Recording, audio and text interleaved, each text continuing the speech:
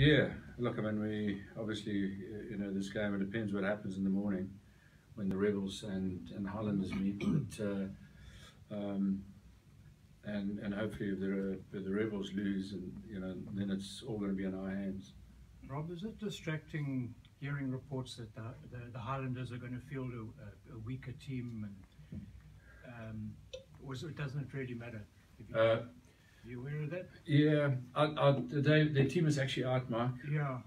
I think Ben Smith is not playing, and Aaron Smith is not playing.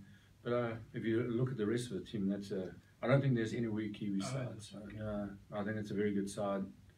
It's still a very good side. Yeah. We just got to win on Saturday. Yeah, I mean, that's why we play rugby, is to win. So it is really important that we either way, whether we're going to be going through or not, but to win on Saturday that's paramount.